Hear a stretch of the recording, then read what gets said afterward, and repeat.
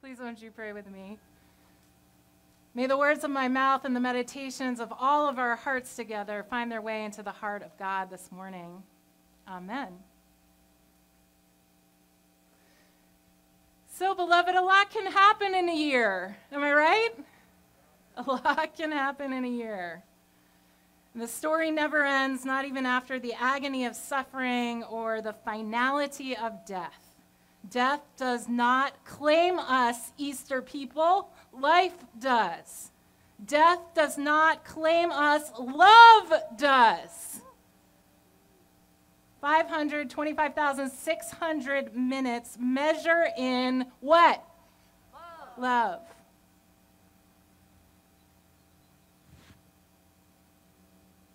Hallelujah, he is risen with his wounds still intact. And so have all of us. Resurrection is not always death and glory. Sometimes it's a gradual restoration. It takes a while for the vaccines to get distributed, for the hospital numbers to decline, for our fear to lessen, for us to feel comfortable returning to what used to be familiar, for it all to sink in. And there is still grief for all that we have lost along the way. If you're not in a hallelujah place right now this Easter, you are not alone, and it's okay.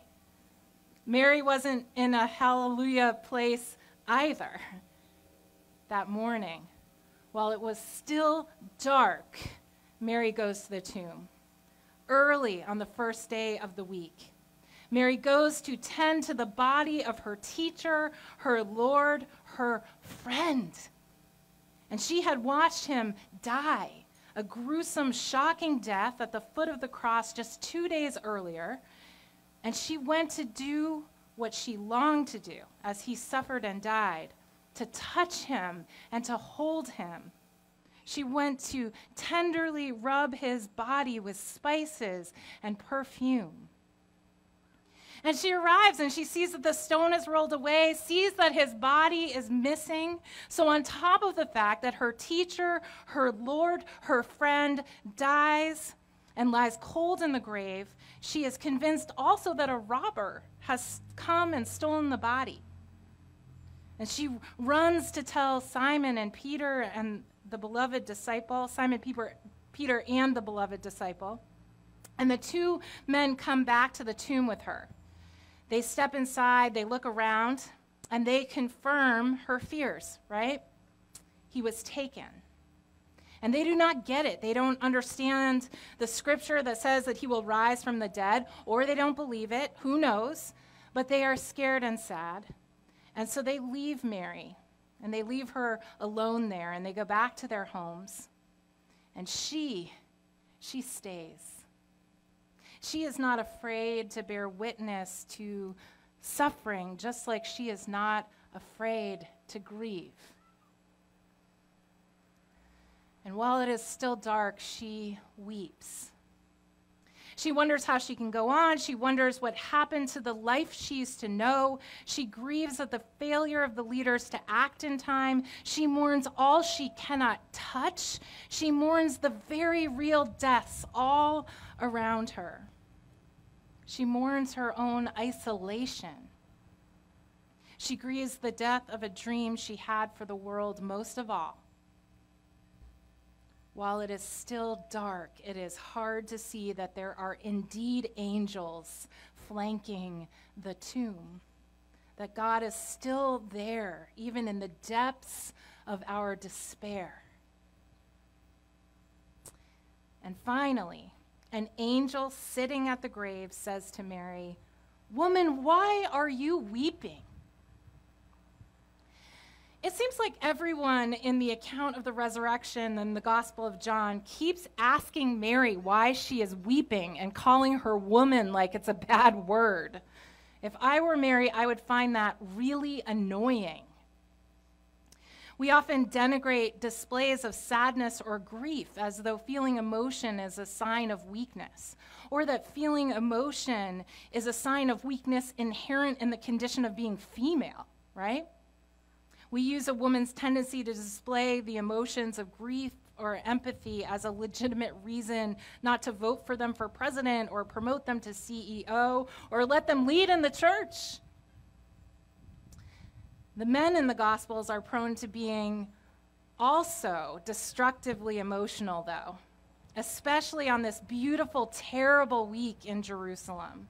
Men's emotions were on full display in the form of completely uncontrolled rage as they acted out vengeance upon Jesus' body with whip and fist and nails and taunts. Men's emotions were on full display in the form of fear as his followers abandoned him and hid, leaving only the women to sit at the foot of the cross and watch his life slowly drain from his body as he called out for his mama. But there is a man whose emotions are on full display. It is Jesus himself, who admits thirst, who cries out to God, who forgives, who surrenders to death as he hung on his cross. What is a true show of strength, beloved? Vulnerability or violence? Woman, why are you weeping? The angels ask. They've taken away my Lord, and I do not know where they have laid him, she retorts. I am strong enough to stay awake, to bear witness to suffering, and then I am able to express my grief in healthy ways. That's why. That's why I'm weeping. Maybe what she should have said is, why aren't you weeping? Jesus appears to Mary next, and they are in the garden alone. She supposes him to be the gardener. He must have looked like a gardener, dirt under his nails from his own grave that he managed to claw his way out of.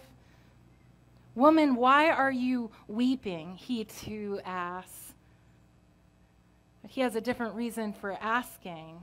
Everything has changed, and still you can't see it. She demands with the same passion, if you have taken away my Lord, tell me where he is. I will take him. I want him back. I want my life back. And he says her name in that moment, Mary, which is when she finally recognizes him. Teacher, she says.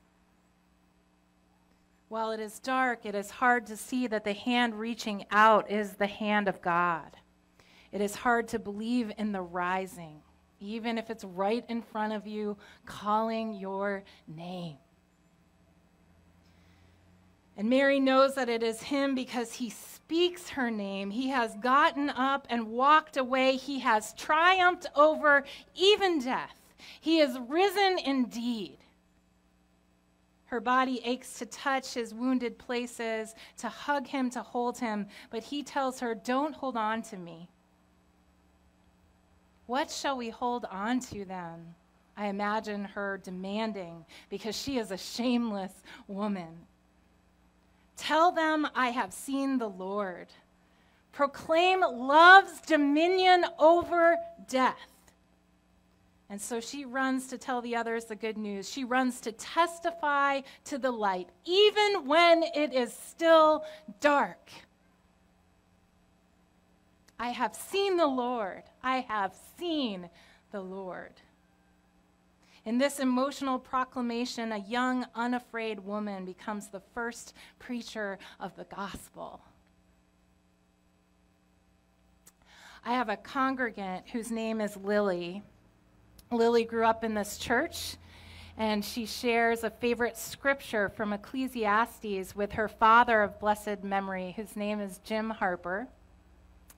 When I officiated her wedding to her beloved Kevin, Jim was there to walk her down the aisle, and we read, "For everything there is a season and a time for every purpose under heaven, a time to be born and a time to die, a time to plant and a time to pluck up that which is planted, a time to kill and a time to heal, a time to break down and a time to build up, a time to weep and a time to laugh, a time to mourn and a time to dance, a time to cast away stones and a time to gather stones together, a time to embrace and a time to refrain from embracing, a time to seek and a time to lose, a time to keep and a time to cast away, a time to rend and a time to sow, a time to keep silence and a time to speak,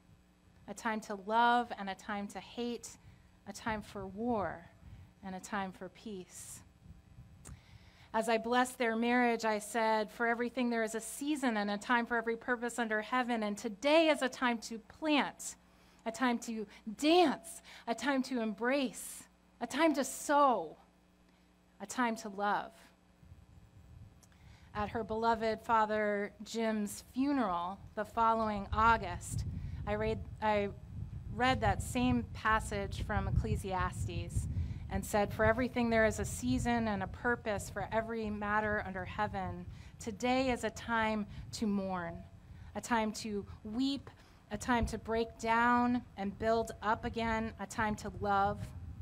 It is also a time to pluck up what has been planted, for Jim's roots go deep into the soil, deep into the heart of this little town in Sterling, deep into the precious community, the church community, this beautiful family and this extended family. The love he has planted here, I said, will endure forever. And when Lily gave birth just 3 weeks ago in the middle of this still dark world to a baby named for her dad, Jameson Paul, she sent me a picture of his perfect, snugly scrunched up newbornness with this text. For everything there is a season and a time for every purpose under heaven. A time to be born. The love Jim has planted here will endure forever. And like Mary, I wept. I wept because in every season and for every purpose under heaven, it is always a time to love. I wept because Lily is a young woman unafraid to claim the gospel message while it is still dark. I wept because resurrection is just as true as death is. I wept because God is knit together in the sacred darkness of the wombs of their mothers, even now. I wept because I have seen the Lord, I have seen the Lord, and his name is love, and what a beautiful name it is. So, beloved, have the courage and strength to weep for all we have lost this year, and don't hold on to death. Be unafraid to proclaim life, especially now. Where it is dark, be the light. Make sure that love's redeeming work is always and forever done. Amen.